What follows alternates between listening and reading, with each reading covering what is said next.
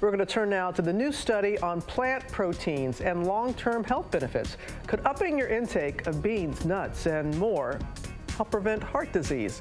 Dr. Ashton's going to join us more on that right now. So tell us about this study, Jen. So Robin, here it is. It was just out in the Journal of the American Heart Association. Pretty big study, over 100,000 post-menopausal women. They were followed then for 18 years.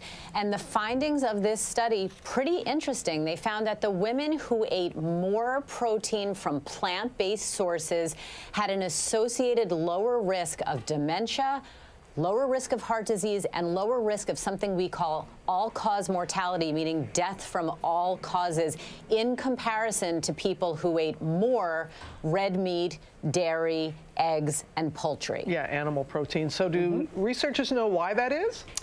There are some working theories that have been reported in the medical and nutritional science literature. One of them has to do with inflammatory metabolites. So these are byproducts of animal protein that can then affect the heart and the brain and our blood vessels. Another one has to do with the gut microbiome, that good bacteria.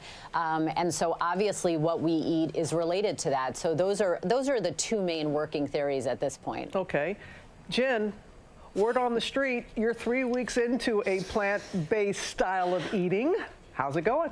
I am, Robin. So this was my little experiment during my last COVID quarantine, and I'm about 3 weeks in, just curious whether or not I could do it, whether I would notice any difference. I've been completely plant-based pretty much for the last 3 weeks. I checked my bad cholesterol. It dropped after just 10 days of eating this way, from 111 to 85. Wow. I measured my body composition. I lost 2% body fat. My weight stayed the same, and I lost 1 point off that dangerous internal visceral fat. So even someone doing this just 1 or 2 days a week could potentially have some health benefits. So what's your advice to if others want to give this a try? My advice is dip your toe in the water. It doesn't have to be all or none. You could start with just 1 day of plant-based eating, and then maybe that will lead to 2. But listen, if I can do it, anyone can do it.